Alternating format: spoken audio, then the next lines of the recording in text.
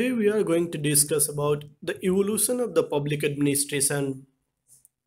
We will talk about how the concept of the public administration evolved over time. First, we will start with the core concept of our constitution, which is the basis for the public administration in India.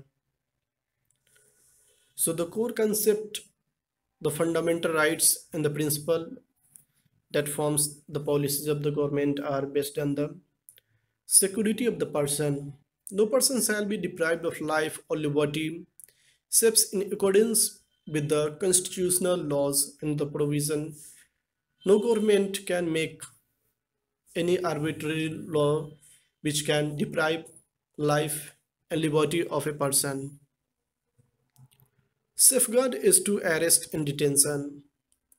No person who is arrested shall be detained in custody without being informed as soon as may on the ground of such arrest, a note shall be denied the right to consult and defend by legal professionals.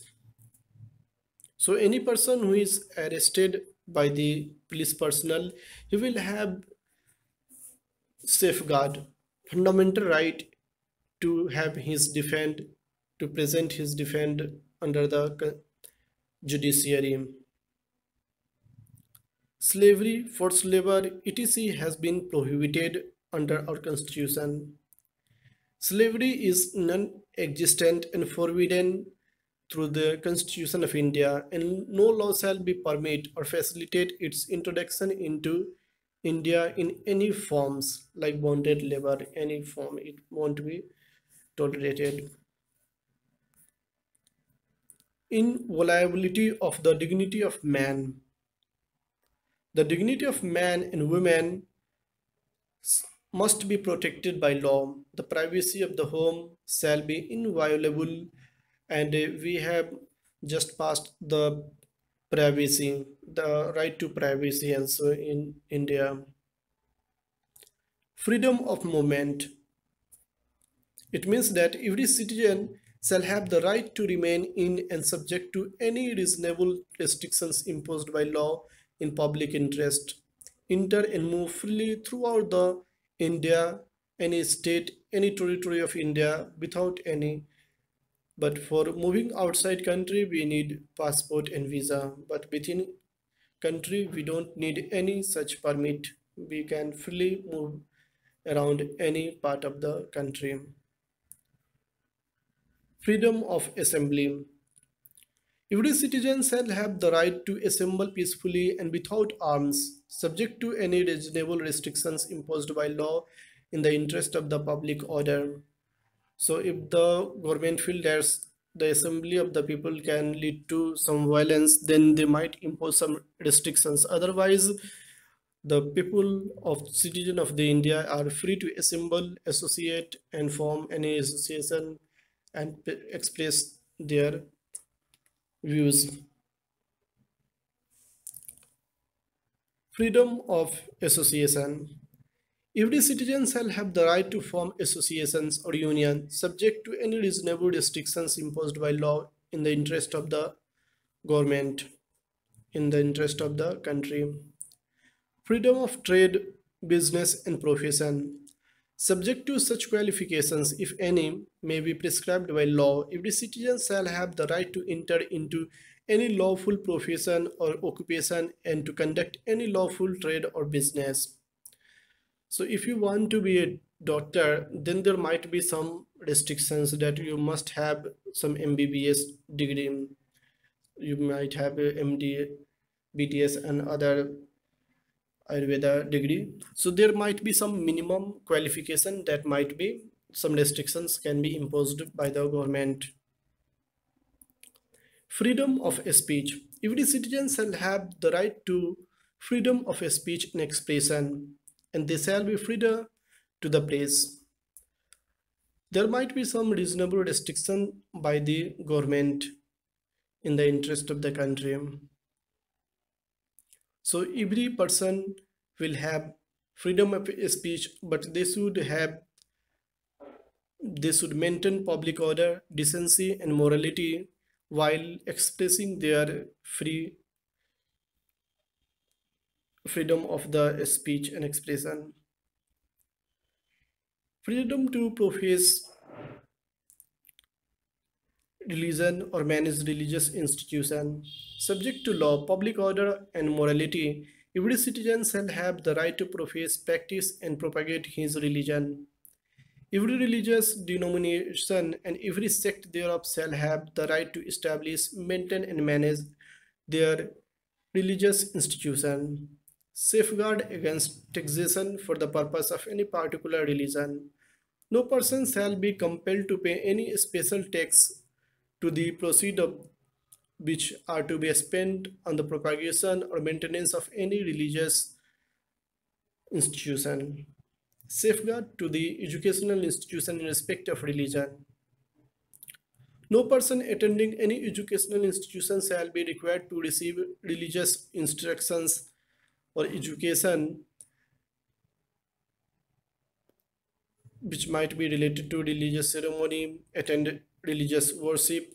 If such instruction, ceremony of worship relates to a religion other than his own, shall be prohibited under the government law of the land.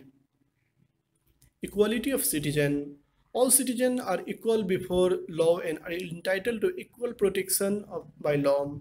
There shall be no discrimination based on the race, sex, caste, creed, and any other physical, social distinction. No discrimination in respect of access to public places. In respect of access to places of the public entertainment resort not intended for religious purpose only, there shall be no discrimination against any citizen on the ground only of race, religion, caste, sex, residence, or place of birth. Factors affecting public agency.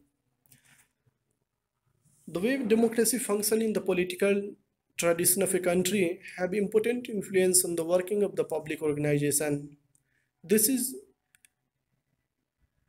the interplay of the different, like public administration will be governed by political system, social system, economic system, and international system also through the United Nations. Evolution of public administration. One of the definition of the public administration is that public administration is about management of the public programs and policies. The evolution of public administration management is discussed in through different schools. These are the streams of the thought or by different scholars. So there will be classical school, human relation school, behavioral school, system school, management science school, power politics school. So classical school, under this we will examine the work of the classical school and see the theory related to this, and most of the main contributor in this school of the thought were Woodrow Wilson, Leonard the White, W.F. Willoughby, Frederick Wilson, Henry I. Grant, Frank and Lillian Gilbert, Max Weber, Henry Fayol. The growth of the public administration had to do with the growth of the market and the fallout of the market imperfections. Example of market imperfection is pollution. That is, market produce goods and market would not care if in the production of the good they pollute environment. For example, a manufacturer who emits smoke will pollute the environment. Environment, if get polluted, will affect the health of the people. Who is responsible for the situation? Government intervene to correct market imperfections and may tax the polluter. So you will find that there is a regulator, the government, public administration has a regulator role. The institution of the government therefore shall be effective to control market imperfections. Similarly, if private school charge more fee, then government would open a school for those who cannot afford the fee. United States of the America, the first essay was on the study of administration, 1887, written by Woodrow Wilson, which forms the basis of the public administration. It addressed the inefficiency and corruption in the United States. It said that political scientists had given little attention to how government operates. It was impressed by the business industry and technology. He believed that the work of the government shall be accomplished with the efficiency of private sector. He believed that there would be separation of politics from administration. Another good article appeared was Introduction to the Study of Public Administration by Leonard D. White. In this paper, the author commented that government should function in the context of democratic values. According to him, there was two concerns of the public administration: efficiency to improve the functioning of the government organization, and democratic values, that organization would keep in view the democratic values providing the government.